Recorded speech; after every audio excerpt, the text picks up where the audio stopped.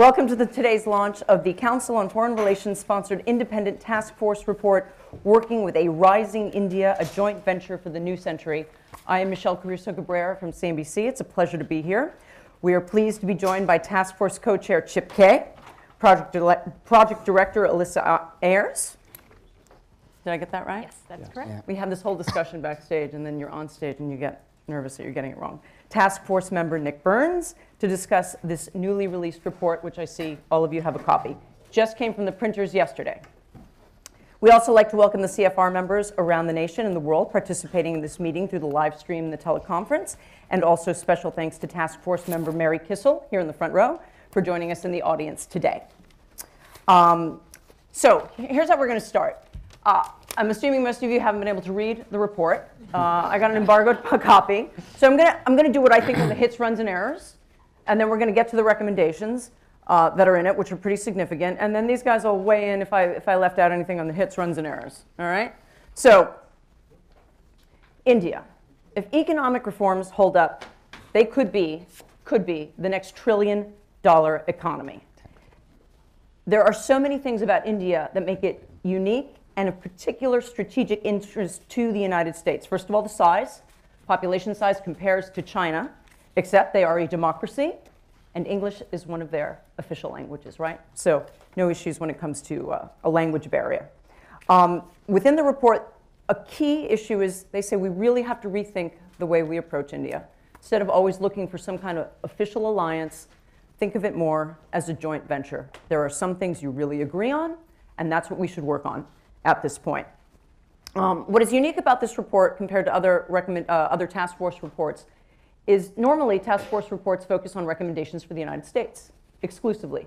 This also has recommendations for India as well, which we'll get to. Let's start there. Let's start with this concept of why we need to fundamentally think about this in terms of a JV instead of looking for the classic alliance. Who'd like to start? Well, I mean, I'm happy to. I think one of the things we talked about is, an alliance with the U.S. in any context as the dominant global power isn't really an alliance, and it's not an equal relationship, if you will. And India, for its own, given its own unique history and culture and sense of itself, I think has always recoiled at that sort of notion of things. It doesn't see itself as sort of the second-class player in that relationship and sort of in a subservient way. And so it's always sort of had issues with that. And so I think, Alyssa came up with, I thought, which was this clever idea of sort of a joint venture idea, which implies, two parties that have differing interests that occasionally will overlap. And where they overlap, you can coordinate and work together collaboratively. But joint ventures also sort of imply the ability to disagree, and it sort of provides the context for that so that every time you have a disagreement, it doesn't sort of call into question the fundamental nature of the relationship, which has sometimes been the sort of the historical problem in India, is that, we'll have some very positive development like the Indian civil nuclear deal, and that will then imply on the U.S. side that, well, now India should follow everything else the U.S. has to say that's going on in the world. And when India doesn't do that, the U.S. sort of reacts badly and thinks that somehow things are strained. And I think the idea of a joint venture was to sort of say it's sort of built to succeed and built to fail, if you will, and that it survives the inevitable turbulence and recognizes that, in fact, it will come. Nick? Well, I very much agree with Chip. And first of all, I want to thank Chip and my friend Joe and I at Harvard for being co-chairs, and particularly thank Alyssa Ayres. She was our director. She's a CFR senior fellow here. Did a great job on this. Just to take Chip's points, and I agree with all of them, the Asia Pacific is going to be the most critical region of the world for the United States in the next 50 years for obvious reasons, given the economic weight of that region, given the fact that the most powerful militaries will all be in the Indo-Pacific, and I think the majority of American attention is going to be there. We're going to have to deal with China. And that's going to be a very difficult, complex undertaking of being partner with China and also being competitor with China militarily. Our relationship with India is going to stand alone in many ways, but it's going to be strategically important for us. To have a market economy democracy rising to global power in the Indo-Pacific is in the national interests of the United States. And that's what Bill Clinton believed. That's what George W. Bush believed. That's what Barack Obama believes. So you have, in our highly dysfunctional capital, we have Republicans and Democrats agreeing that the rise of India is strategically important. That's implicit and explicit in this report. I think particularly important is the fact that our strategic interests are going to be aligned. There's an N in there. We're not going to be allies, as Chip has said, for historical reasons, but our strategic interests will be very much aligned. That's why India has become one of our most important military partners, particularly our naval cooperation and our air cooperation.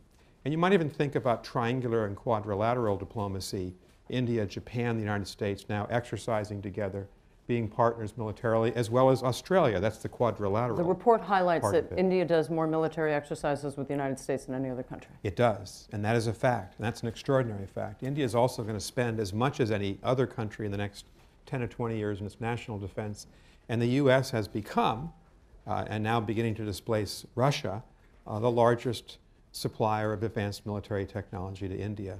So I think this is very important, the strategic basis for the United States. President Clinton opened the door to the relationship. President George W. Bush made it a centerpiece of the relationship, and President Obama has continued it. So a lot of strength in our country as we look at India. Alyssa, anything more you want to say about making the case for the joint venture concept, which isn't typical in diplomatic speak, It I would isn't say. typical at all, right. So we're hopeful that this concept will provide a better conceptual framework for working with India, just as Chip said. So it's largely directed at us in the United States, at Americans, because we do have a way of thinking that when we see eye to eye, when we have shared values with a country as we do with India, it's this great democracy, we ought to be aiming for an alliance as the kind of highest form of expression of our bilateral relationship. And that really isn't what India is looking for. I think probably Indian officials see their ties with the United States much more along the lines of a joint venture where we will collaborate on some areas, but we will continue to have some areas of disagreement. So this will be a new way of thinking on the American side, to think that we can work very productively on a whole slate of issues with a country like India, but we shouldn't be surprised when they have many of their own policy concerns that turn out in a different way from the way we would recommend. Let's get to the recommendations. I want to start with India and the recommendations because it's unique to this report. Embrace markets, the free markets, open competition, and a really strong readjustment in their attitude toward trade. And if they don't do these things, they risk never achieving that $10 trillion economy, never achieving the growth that can lift so many out of poverty. Why focus on this so much, besides the obvious thing I just said? Oh, did you? Go ahead, Alyssa. Go I'll ahead. start. Want me to go? Go ahead. I think Chip has plenty to say about this also. I'll just say a couple words. The background of our report tries to lay out this tremendous opportunity that India has before it, where if it does continue, if it can maintain or if it can attain double-digit economic growth, it could become another $10 trillion economy in the manner that China has been. And that implies a whole lot of things for the growth of Indian power globally. That implies the ability of India to become, the word we use is much more relevant to global economic growth, to the global economy. That would make India a much more important economic partner for every other country around the world, including the United States, and a much more important component of global prosperity. That trajectory isn't certain, and so we also spend some time in the report examining some of the hurdles that India faces. And there are many. These hurdles are all well known to Indian citizens. We talk about many of them. Many of them are issues of India's still constrained approach to market openness, India's concerns about not wanting to fully embrace larger regional trade groupings. It is not a part of some of the major trade conversations going on now. But we also talk about some of the internal hurdles that India faces, some of the social challenges, issues about women and girls, empowering women and girls. We talk about that a bit. And we also talk about major issues of infrastructure development. So there's a lot there for India to have to tackle. But if it can tackle these issues successfully, it has a great future trajectory ahead of it. Can any of you explain why you think it is that there is this reticence, or is it vested interests that are less willing to embrace the free markets and more capitalism, et cetera, when they can see that China, having chosen to move towards more market mechanisms within the economy, have lifted so many people out of poverty? You know, and have been able to let's remember the history here, right? So India was the true Fabian socialist experiment going back to its, you know, days of independence. And so that was it was the commanding heights of a state-controlled, directed, you know, that Fabian socialist model. That was its role until it essentially went broke in 1991, had a currency crisis and got bailed out. And that was sort of the beginning of a reform agenda. But frankly, it was never really part of its ideological underpinning. It sort of still clung more to that, political favoritism, subsidies, in the name of the poor kinds of policies, if you will, and clung to that notion much more. And Modi, to me, is really, what's fascinating about what he's done is he has defined a pro-growth, pro-development, pro-market agenda, but he's done it in very human terms, in an empathetic voice to the Indian population. And to me, that was what was genuinely transformational about the election 18 months ago. And so in some ways, I actually think this story has a much more shorter timeline to it than most people believe. And so I was going to say, actually, based on what Alyssa was saying, that if you ask most people, you know, they actually, they sort of feel like they've heard this before and they don't think it's likely, right? And so if you ask people these days to go do a tour of the world and tell me what's going on everywhere, and you know, you float through the US and Europe, and you come up with debating kind of the growth pessimism that sort of seems to cast itself over the world these days, and you talk about China and the transformation it's going through, India doesn't really show up. And yet, if you looked and said, okay, so where in the world at this moment in time maybe has the single best set of opportunities in a world in which its source of growth is more domestic than it is global, so it's less affected by kind of the global winds, if you will. It's a significant beneficiary of kind of a lower commodity price environment, and it's a world awash in liquidity looking for investing opportunity to kind of build out that Indian infrastructure. India's in a unique moment. To Alyssa's point, that doesn't mean that it has to happen. It's not destiny, but it is possible. And if you lined up, you know, if you thought about, you know, it may be the only place in the world that over the next 20 years has a chance of taking off on that high single-digit, 10% compounded rate of growth and turn into a $10 trillion place. And what I find most fascinating about that, at least as a possibility, is that actually almost nobody thinks it will happen. Right. And so if you were to say, what is sort of the most, what could surprise all of us, it would actually be its success. And Nick, if you could weigh in on that, and specifically through the prism of trade, which TPP, Doha in 2008, they're always the outliers when there's such a huge economy and would benefit so much if they participated. That's right, but let me start with the positive, because it depends on your time frame, whether you're the glass half full or half empty. Mm-hmm. The Global Trends Report of the National Intelligence Council projects that by the end of this century, it's a long time, it's just a couple generations away, India's going to have the largest economy in the world. The UN said this summer, India will be the largest country in the world by population in 7 years, in 2022. If you go down to Bangalore and Hyderabad, you see world-class companies, world-class high-tech, global standard. But they also have, as everybody knows, sagging infrastructure, lack of energy infrastructure, high level of corruption, a greater number of poor in the world. About 40% of the poor in the world live in India. So one of the recommendations in the report is strategic health initiatives on malaria, on tuberculosis, that we could combine our private sector, our NGO sector, the United States government, with the Indians. So I think there's tremendous potential and such a great entrepreneurial spirit as well in India. The downside, and the report deals with this, and here's a little bit of the tough love from the report, is that the statist mentality has evolved in more of a market direction, but not nearly what I think most of us believe is necessary for that sustained double-digit growth to the $10 trillion economy. And just two examples of that. Global trade. The Doha round broke down in 2008 largely because of a dispute between the United States and India. From an American perspective, I was in the government during those years. I think the Indians were the ones who really scuttled it. Now we have a very different approach. President Obama, and it may be one of his greatest legacies, has, in a big strategic move, is proposing a Trans-Pacific Partnership. And I think his successor will inherit the Transatlantic Trade and Investment Treaty, a free trade agreement with the largest economy in the world, the EU. The TPP is 40% of global GDP. Should China join at some point in the next 10 or 15 years, and I think this agreement is open for China to join if it adheres to global standards on intellectual property rights, that will be the weight. Where the weight is, India has basically kept itself out because of its highly protectionist policies. And on climate, I was in London this morning, just flew in, I picked up the FT. There on the front page is Secretary of State John Kerry essentially challenging India.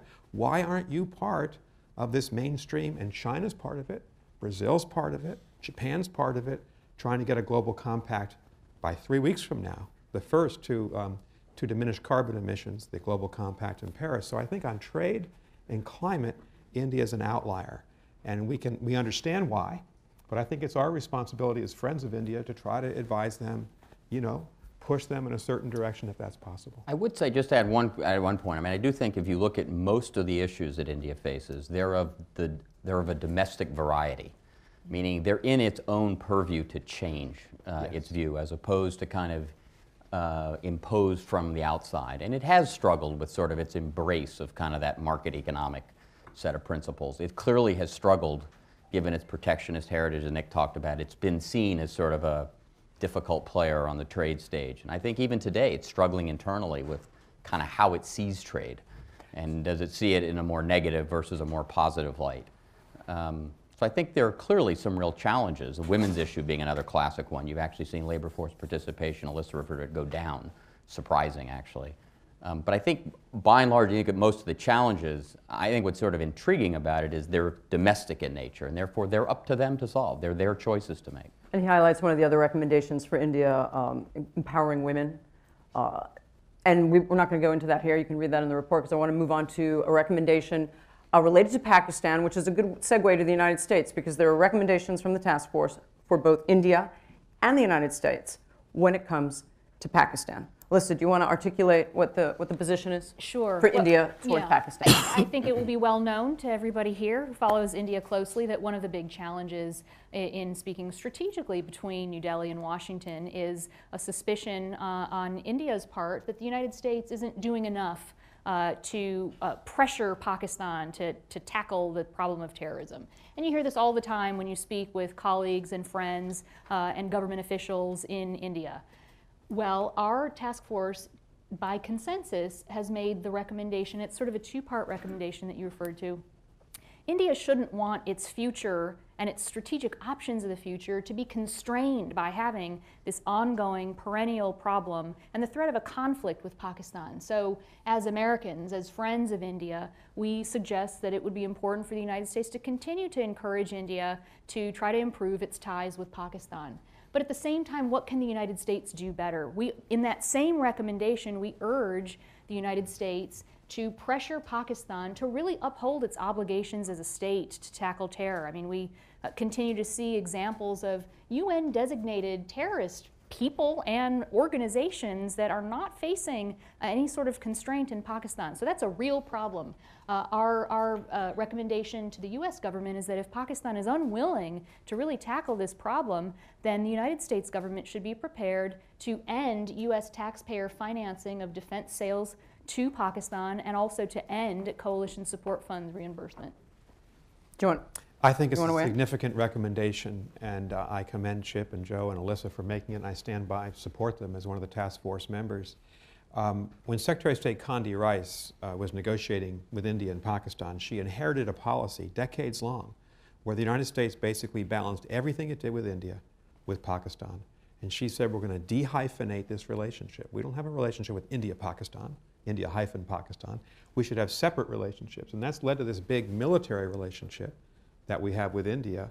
And frankly, I think, given the fact that India was attacked on 26/11/2008 in Mumbai from Pakistani-based terrorists, Lashkar-e-Taiba, that the leader of that organization, the report talks about this, assembles political rallies. He's supposedly under house arrest, but he's leading political rallies in Pakistan, when Pakistan has not shut down the terrorist groups on the Afghan-Pak border that have been shooting at our troops, really for the last 14 years. I think the report is right, that if the Pakistanis don't change their policy, we ought to change our policy. I think India has also been a good partner of the United States on Afghanistan. The report talks about Afghanistan. The report says and that the United States ought to leave a sufficient number. Wait, we're going to get there. We're going to get there. Okay, I'll stop. Chip, do you want to weigh in on the No, no. Pakistan situation? No? No, keep going. Okay. All right, so let's move on. So Afghanistan. This is a I'll turn it back recommendation on. for the United Yeah. States. I'll let him keep going. Yeah, mid-sentence. A recommendation for the U.S. that A big issue has been, over the last couple of years, would President Obama leave American troops in Afghanistan past the end of 2016? And the administration announced, right when this task force was ending its work, that it would. But the task force goes further by saying that we should not set an end date. We shouldn't telegraph to the Taliban when we're going to leave. We should have sufficient troops there to make sure that we can train the Afghan National Army and continue to fight the Taliban. You see the increase of Taliban attacks on the Afghan national government over the last couple of months. I think that's a very significant part of this report. Yeah, it makes the point that it shouldn't be, there should be no end date, because really what you should be deciding about what are the facts on the ground in Afghanistan before you decide. I mean, some would argue that should be true regardless of the fact that we're talking about this through the prism of what would be good for India. But anyhow, why would this be good for India? Let's go back to that. Just in terms of providing a greater base for regional stability. Not telegraphing an end date is positive from that perspective. In that same recommendation, I just wanted to also add that we do go on to say that it's important for the United States to ensure that India is a part of any regional mechanism that's set up to continue dealing with the diplomacy and the deliberations about Afghanistan. So that's something that the task force felt was very important. India, as Nick said, has been an important development diplomatic partner in Afghanistan. They've been one of the top 5 donors to Afghanistan, and they have an important role to play there, and the U.S. should make sure that that doesn't fall by the wayside. Can I just add to what Sure. we've both just said? We do this not because it's good for India. This is right for the United States and for our strategic interests. And India, I think, is aligned with us. Yeah. In Afghanistan, and has been very helpful to the Afghan national government, but it's fundamentally in our interest to do that. Yeah, I mean, I don't think we would ever do something simply through the prism of this would be good for India. It's just this today is about India in particular. But I mean, Right. having a whole discussion about keeping troops in Afghanistan could be another hour-long panel on a different day for the Council on Foreign Relations, right? Chip, do you want to Oh, let's keep going. add to anything like that? Okay, No, so look, I think the core point's actually where Alyssa started, though, right? Which is that, as Nick described earlier through hyphenation, but even lately through kind of the U.S.-Pakistan relationship, at many times it seems as if the U.S.-India relationship has been held hostage by the U.S.-Pakistan one. Right. And even as we often continue to see Pakistan as the interlocutor and sort of agent to carry on negotiations with various other parties in the region, frankly, I think we have something to learn from India in the context of, you know, that having not historically been proven to have worked very well, and yet we continue to pursue it. And so I actually think this is probably one of the more provocative recommendations from a U.S. policy point of view, which is to perhaps finally learn a little bit from history and recognize sort of, and not sort of, you know, define policy there in the context of U.S.-Pakistan relations. we're probably going to take questions from the audience right after this last question. I want to bring it to news happening right now with India. Modi's taken a couple of big hits lately. In fact, a lot of people might have gotten an email today from one of the foreign policy magazines saying, is the Modi moment over? What's your assessment of whether Narendra Modi can actually achieve what we were so hopeful he could achieve when he came to power? Well, I mean, I guess I have to start. I mean, I think, unfortunately, politics is one of those things everybody wants to sort of comment on every day, as if it's somehow this, you know, running, you know, ticker tape of it, or ticker of exactly what's going on. I think the election 18 months ago really was transformational. I think he redefined Indian politics in a way that is pretty fundamental. I mean, India was a place that struggled for most of its history to have anything that resembled a national icon, other than the Nehru family itself. And he changed that calculus. I think, as I said earlier, I think he's also someone that redefined kind of a pro-growth, pro-development message in a way that was sort of understood and resonated within the local populace as opposed to the populist politics that had played before. So I think he's kind of a pretty remarkable change agent. You know, that said, I've always had the view that this is a 10-year journey at best. And I think trying to come up with lots of these interim judgments, I saw them, you know, there were these 100-day articles that came out. India also has this just terrible dynamic of elections every few months. And so it feels like every time there's one of these elections that happened with the Delhi one, you know, whenever something sort of doesn't go right, it turns into this, is something wrong. And I do think he's got an interesting challenge, which is he's not only made himself head of state, but he's sort of acting as sort of the iconic figure of the party, and so he's putting himself front and center in every one of the elections, and so he's making all of these things feel more like referendum on him, as opposed to maybe letting the party apparatus go play out the elections and sort of wait while he continues to consolidate power and worry more about being head of state. So I think there's an interesting discussion to be had about that.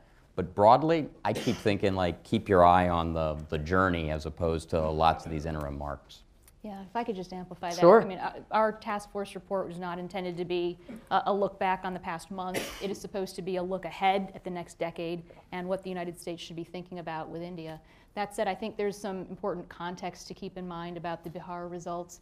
The Modi government is unique in the past 3 decades of having a single-party majority in the lower house of parliament. So the results of the state elections in Delhi that happened earlier this year, and now the state elections in Bihar, actually don't have an impact on the way he can function in the lower house. He has a majority. It's not a coalition government. This government is not going to fall tomorrow. The previous Indian governments always faced this kind of challenge. Will a coalition partner back out? Will somebody call a no confidence vote? I mean, it was the summer of 2008 that there was a no confidence vote on the issue of the civil nuclear agreement. So that's something to keep in mind. On the other hand, is there a break on the Modi momentum? Absolutely. And you see that now playing out in the state elections. You see that in the kind of debates taking place every night on Indian TV. So it's clear that there is a change in the tenor of the conversation. I don't think that that is especially new. I think that change started happening in India in December of 2014, and I think these state-level elections have been just 2 more notches in a conversation where what seemed like very high and exaggerated expectations are now being brought back down to earth. So the Modi government now faces a situation where it has to be much more focused on what it's doing politically and its messaging, and you already see some response to that where a day after the Bihar election results, they've now announced a slate of 15 new FDI reforms. So it's clear they're trying to get that narrative back on their 2014 party platform, which was economic growth and jobs. And can I just say this, and I think Modi, there's good and bad in every political leader, and I think what he's done very well since he came into office a year and a half ago, he has stabilized India's relationship with all the other great powers, certainly with China and Russia, definitely with the United States. I would say U.S.-India relations have improved in terms of global cooperation since he came to office, and with the European Union. He was the first Indian leader this morning to ever address the House of Commons in London. Could we highlight how important that is in terms of the United States? Because there have been times in the past when the U.S. Congress has actually passed laws on behalf of India, waited for them to do some kind of, I don't want to use the word quid pro quo, and then we're left disappointed, no? Right, but let me get to that in a minute. Okay, I just finished one thought, sure. and that is that I think that if you took a poll of world leaders and global economists and people who watch the future of the global economy, they say that he's definitely put India in the right direction, and that India needs more foreign investment. Yes. It needs to rearrange its own capital laws so that there can be majority investment by foreign owners. He's getting there, but he's facing tremendous opposition. So I think he's put India in the right direction. You're beginning to see some criticism that he is traveling too much, that he can't get his reform agenda through the upper house where the BJP does not have a majority, has a majority in the lower house. And it's very reminiscent, actually, of our debate here in the United States about President Obama. You know, can he work the system effectively? But I think he has a secure mandate. He's got years ahead of him, so I wouldn't count him out. And I think in general, the trajectory is in the right direction. Okay.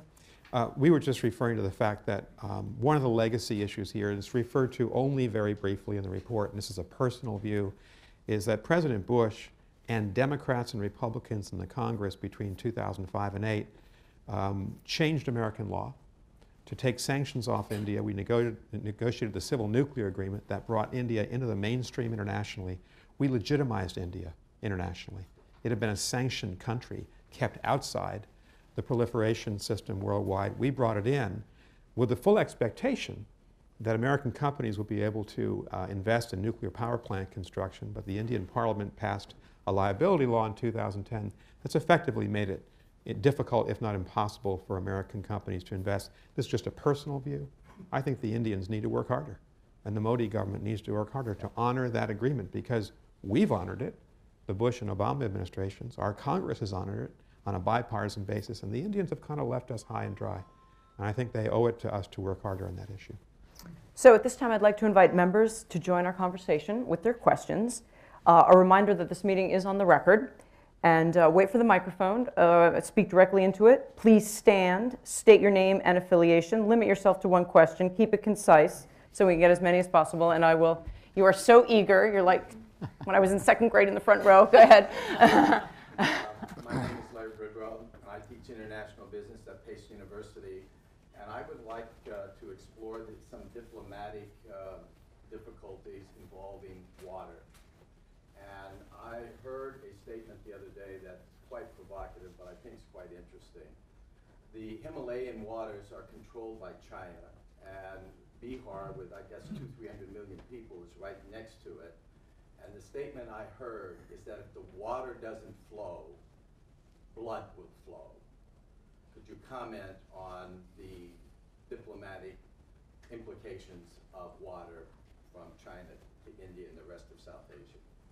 You know this one? This is Alyssa's question. Yeah. Chip and I have decided. Alyssa's.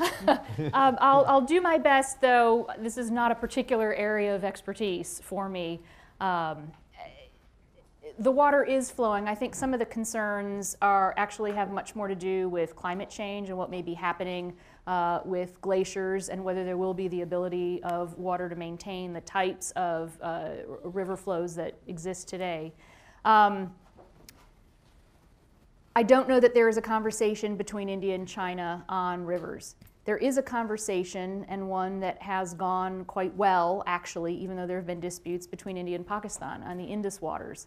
That is a treaty that has been managed by the World Bank over the course of nearly the past 5 decades, I think. Is there a problem with upstream damming? I am not aware if that is happening now in China, and Herb is shaking his head no. As of right now, some of the major water issues that India is struggling to deal with have to do with climate change, river flow, flooding, which does happen on a kind of every other year basis, particularly the Kosi River, which comes down from Nepal and flows into Bihar. That creates large-scale displacement of peoples.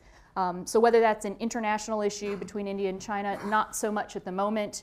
Their main international issue has to do with the border, which is still undefined, but water is certainly something to continue watching closely. I would just add to what Alyssa said. This is a really good question, but there's a lot of respect between the governments in India and China. They do have the border dispute. They fought a war in 1962 over it.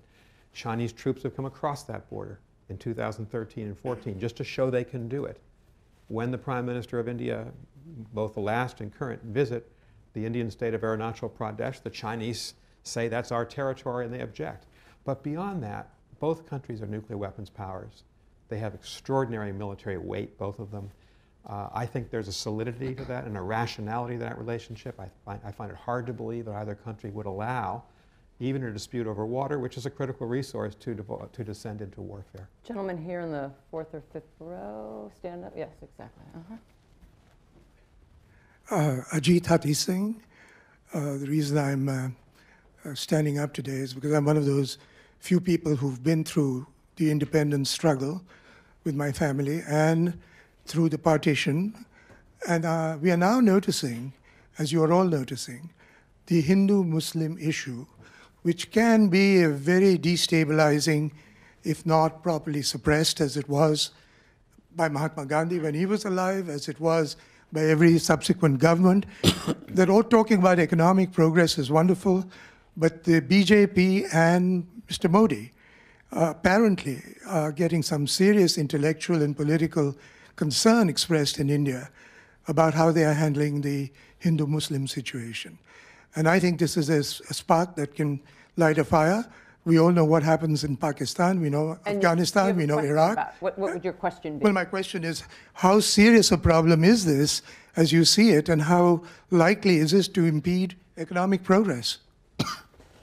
Go ahead, Nick. That's it.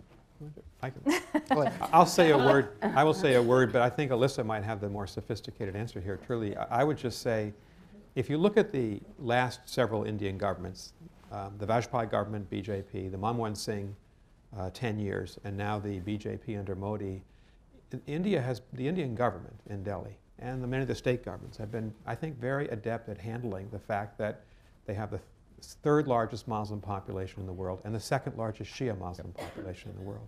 You have not seen in India anywhere near what we've seen in many other countries of violence emanating from that community. Violence directed towards the state, towards the government in Delhi, or violence outside. You don't see Indians by the tens of thousands joining some of the terrorist groups in the Middle East. And there's been relative quiet. And I think that speaks well of India. The second thing I'd say is that India has also been very careful in the Middle East. There are 6 million Indians working in the Gulf and in the Levant. And the Indians have a good relationship with Iran. They have pretty good relations with the Gulf states and the other major Sunni states. So I think there's been deft diplomacy, both outside India and inside India, on the Muslim issue. What you're referring to is in the news the last couple of weeks, which Alyssa probably knows more about than I do. Yeah, so you've asked a really important question. And you know, I think the view of the task force was that we do refer in the background section of our report that, again, India does face a significant number of domestic challenges to its own rise that it will need to overcome. And we talk about cleavages, social, we do talk about economic, we talk about caste, religion, and gender. What you're referring to now is an increased felt sense by some people in India that there is a sense of rising intolerance. So you've seen now writers, literary figures, some actors, some people, historians, making public statements about how they want to give back awards that they have won from the state, perhaps even 20 or 30 years ago, but they want to give that back as a sign of their showing their disagreement with current policies. I think for the task force, this is a set of issues that are so entirely confined to India's domestic choices that this doesn't so much become a bilateral issue. In fact, this is not so much something that the United States can actually do much about. I personally am of the view that I think India's got some very robust democratic institutions, and you can see what happens. The Indian voters in Bihar just told the BJP what they think about the platform that they offered in the Bihar election, which was a different platform than what they offered in the 2014 national election. So you've got that strength of the democracy, the voting booth. You've got these incredible media institutions. Some people find them incredible in different ways, but I have to say I think this is one of the most, disputatious and raucous and loud and vibrant democratic media environments in the world. So there's a lot of criticism happening right now in India every day, 10 times a day, all over the TV, all over the papers, and so I think that force also creates this kind of buffer for India's democracy and its sense of pluralism. I think you both addressed the issue well. The only comment I make, I sometimes use India as, everybody talks about sort of the Chinese economic miracle. To me, what I think is most impressive in many ways about India is as a nation-building exercise, it's pretty remarkable. So if you think about the ethnic, religious, linguistic divides that exist in a place that it's been able to maintain a relatively unified country without, as Nick sort of said, lots of, fractiousness, but not of a violent sort and not of an extremist sort. It's actually it's remarkable. Right, so a place where you can't publish a law that more than half the people understand, and with the tensions that exist within it, it has created that buffer to be able to deal with these issues, and we're clearly facing them right now, or they're clearly facing them. All right, we're focused on the left here. I'm going to move to the right side of the room. The gentleman here in the second row.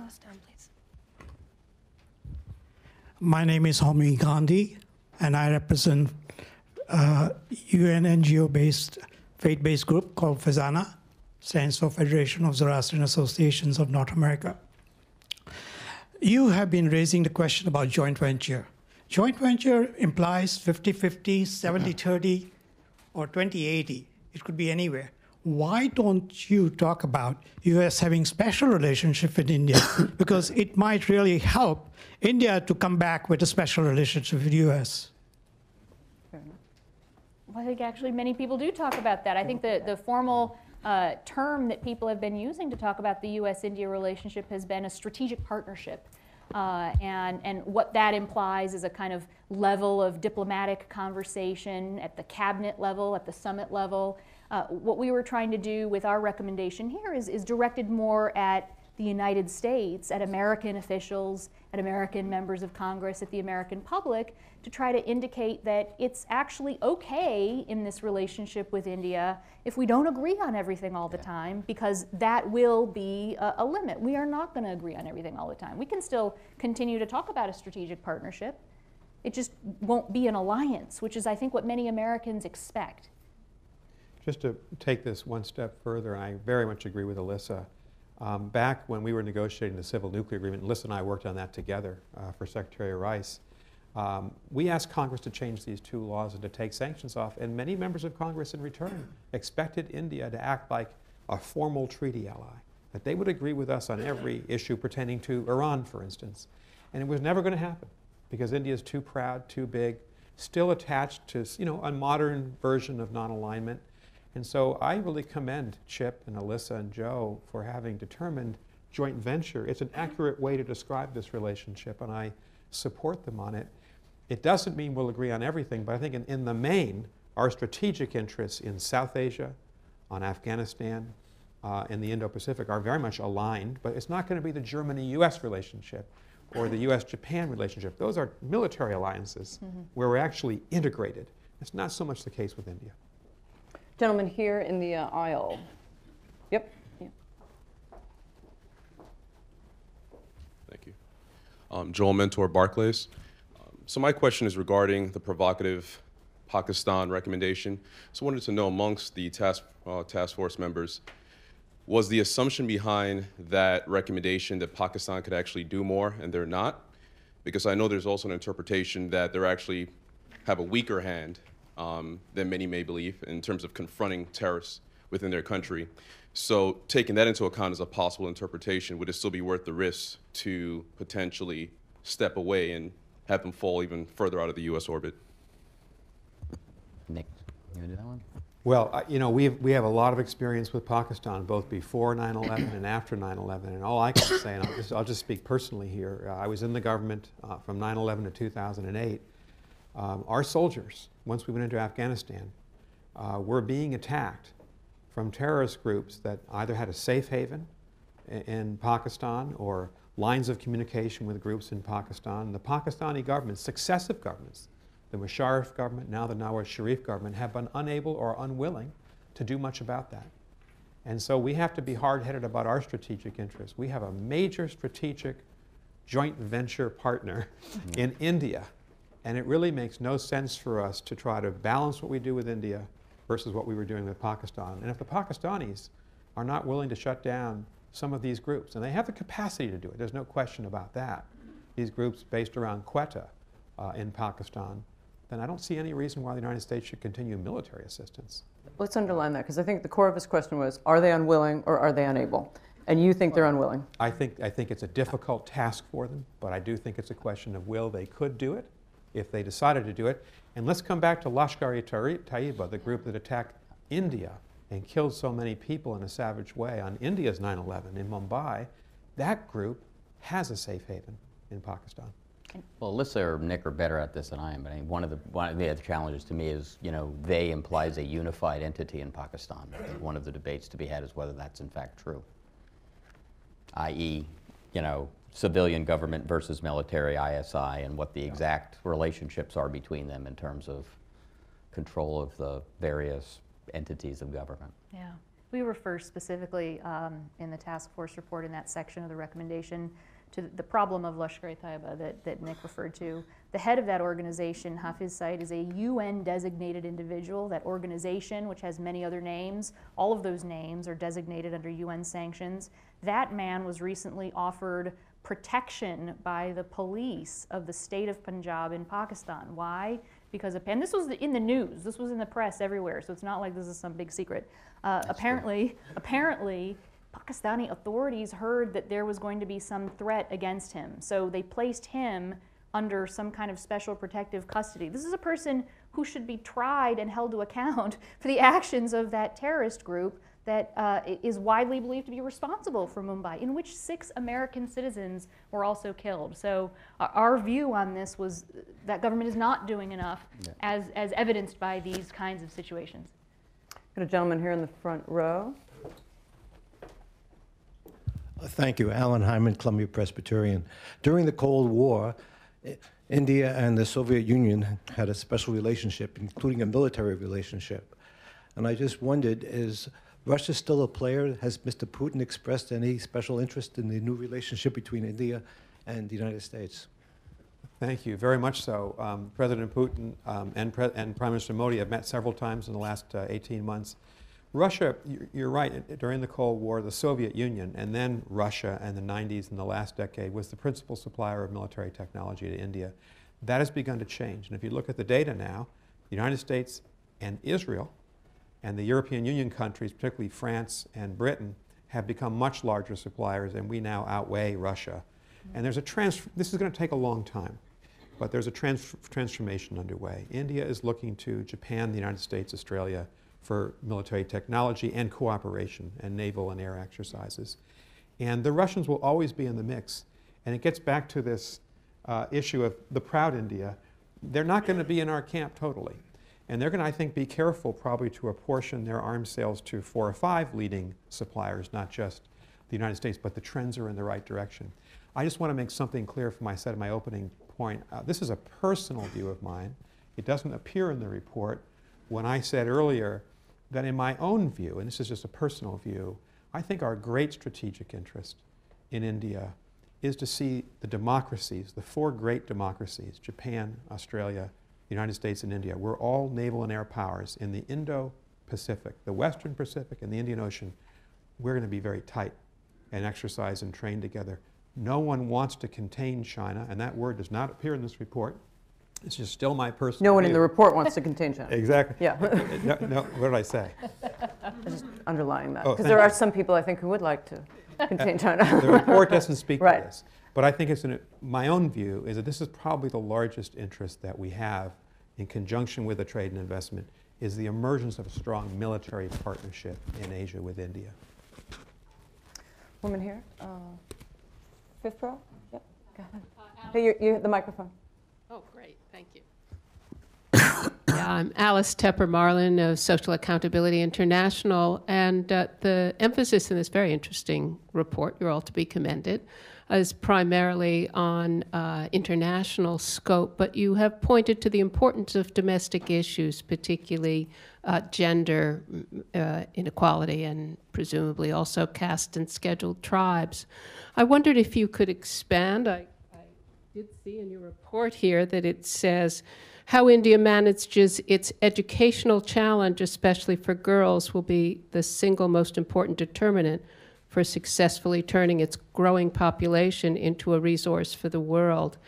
Do you have some recommendations, not only about government to government, but also private sector, particularly in the context of the voluntary guidelines and the new corporate social responsibility law in India? And what American companies, perhaps working together with CSR leaders like the Tata Group, who apparently is here today, in India, can do to address this grave problem. Is that one coming to me? Do you want to start and then I'll... Sure. We do not have recommendations on that specific area. You'll see, just as a matter of format, our report is divided into a set of findings and then some recommendations. The recommendations are all primarily directed at the United States, with the exception of the one about India and becoming more open to trade and markets, and some comments about climate change. We did note the importance of India overcoming barriers to women and girls, and the section that you just read from addresses the disparity in literacy rates between women's and men's literacy. And so I think it was the view of the task force that these are findings that are some of the hurdles that India faces in being able to realize its own potential. But due to the very domestic nature of that, this was not necessarily something that we decided to put in the set of recommendations, which are very much focused on areas of bilateral cooperation. Well, it is. I think Alyssa's point, it's outside the purview, but I think it's even simpler, right? You've got to create opportunity where you've now created aspiration, right? So you've convinced people that this path is possible. You've now got to go create the ability to fulfill that. You've got the young, one of the youngest populations in the world. They probably have the single most attractive demographic profile of any large country in the world. Massive numbers of people, I think it's 1 million a month, that join the workforce. And you need to have them trained and capable and ready to kind of go earn a living and become productive members of society, or in fact that quote so-called demographic dividend becomes a burden. And I think India is well known for having some incredible higher educational institutions, the IITs and IIMs, but it's done a far less good job at sort of the mass end of the education space. And I think that's an opportunity both for the state and conceivably for the commercial sector as well. Gentleman in the last row. Thank you for taking my question. Raul Bhavnani, FTI Consulting. Question for you on the bilateral relationship between India and the United States as compared with some of our other bilateral relationships with some of the countries you've mentioned, Germany, Australia, Japan, that India is so not monolithic and so diverse, and in many ways is a series of other countries within national boundaries. How do you perceive that any of these recommendations or any of the growth in our relationship is stymied by the fact that we're not actually dealing with one country but many? Interesting question. I would just say that I think that India, in many ways, is still a regional power. It's the strongest country by economic, military, and political weight in South Asia. But it's not as globally oriented as China or Germany or the United Kingdom. But I think that will come. I think India is going to be globally oriented by strategic orientation as well as economic in the decades to come. Despite the fact that the state governments are very strong in India, and governance is difficult, and because we live in a real glass house, we can't give too much advice about political dysfunction, but governance is difficult. And I think every Indian government has struggled to assert itself in Delhi because the state governments are so strong.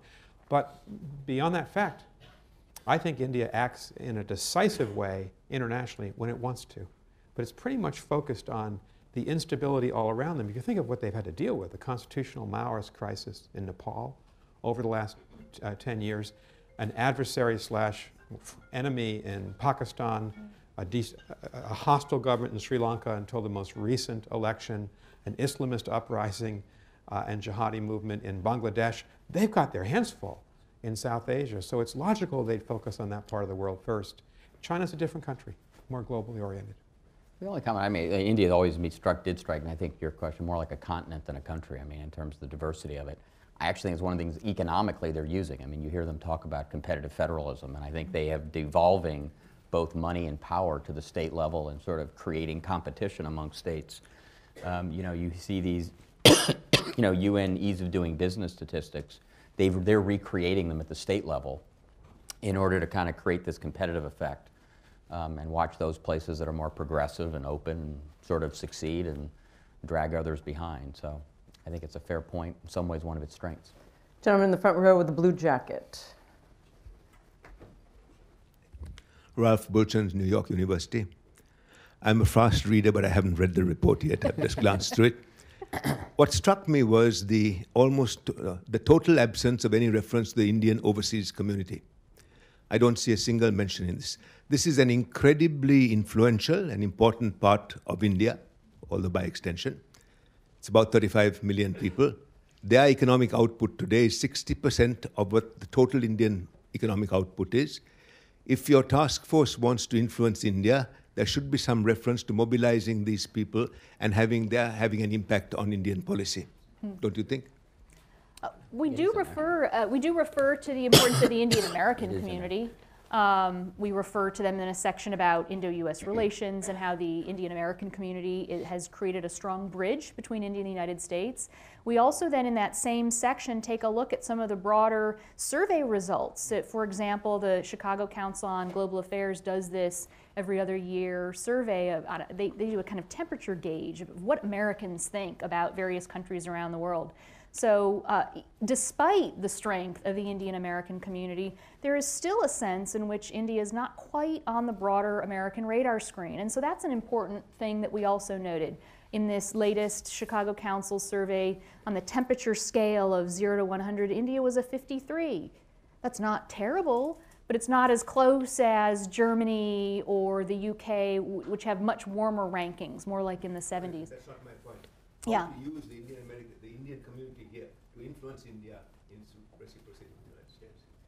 We don't have a recommendation specifically focused on that. We do address the fact that there is a strong Indian American community that has a vibrant voice and keeps India on the foreign policy agenda.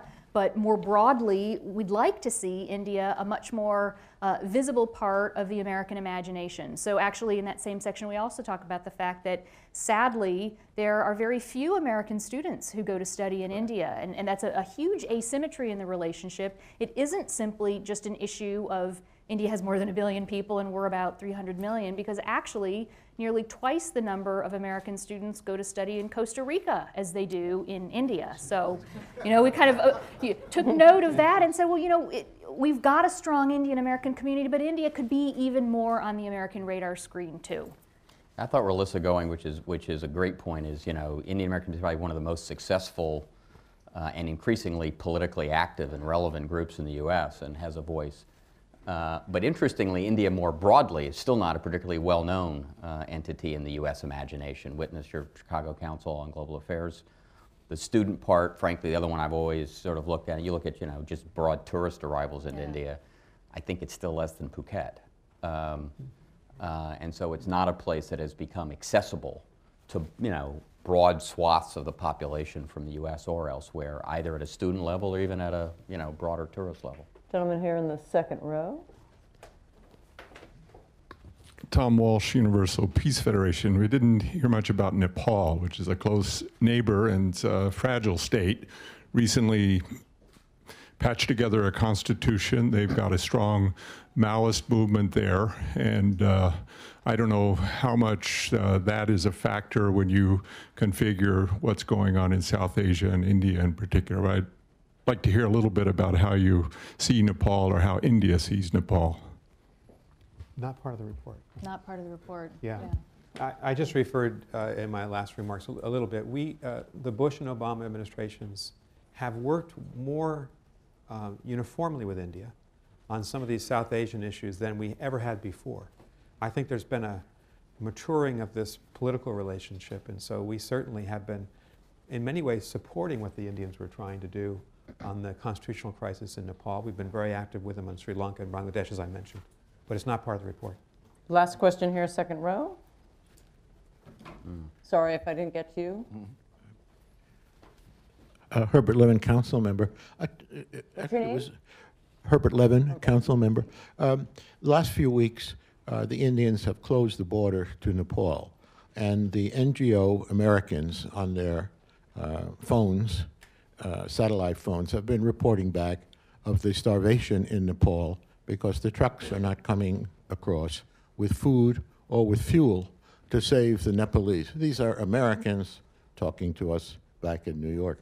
Now, for the Indians to violate the UN Convention on not interfering with shipments to landlocked countries is not a new thing. We know what about Bhutan, et cetera.